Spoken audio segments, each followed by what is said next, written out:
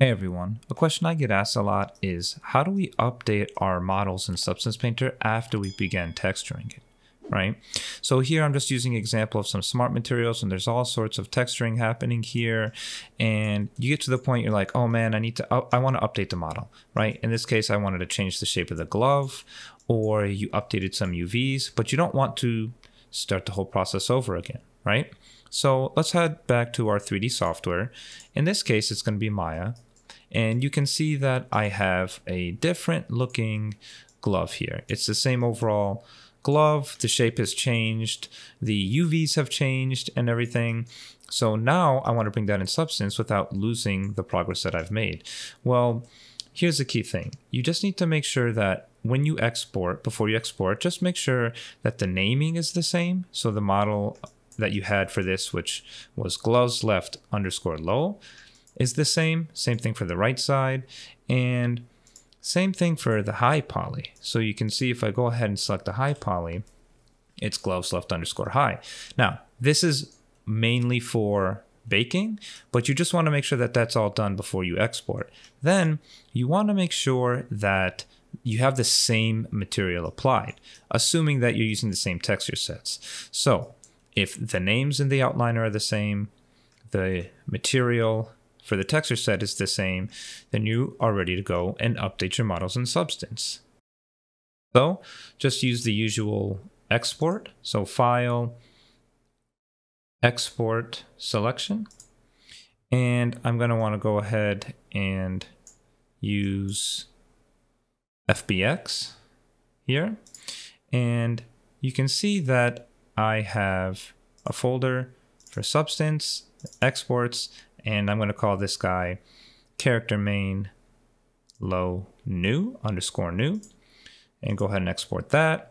And I have my character high, so I'm going to hit G to repeat last, so it opens up the window again. And this is just going to be character main high _ new. Go ahead and do that. All right, once I'm happy with that, I can go ahead and jump back to Substance. So the area you do that, or the place you do that, is in Edit, Project Configuration, and you want to select your new file.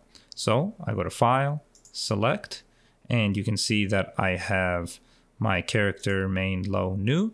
Hit Open, and everything else is fine. And preserve stroke positions on mesh, especially if you have the same UVs. If not, that won't matter so much, but go ahead and hit OK. So now let's take a look at what happens. Boom, our mesh is updated, nothing else has changed, and Substance is going through the process of updating it. Great. Okay, so now everything has carried over.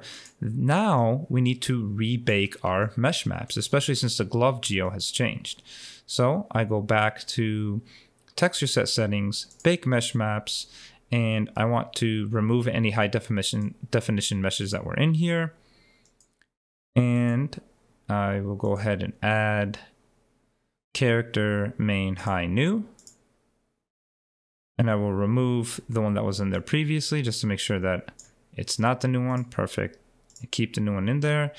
And assuming you kept all the naming the same, you do match by mesh name _ low _ high. Double check your selections, make sure all of them are good to go.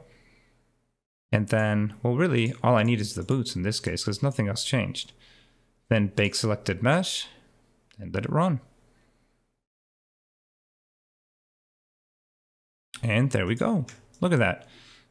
Updated the mesh, all of our texture details and layers and everything is carried over, and everything looks as good as new.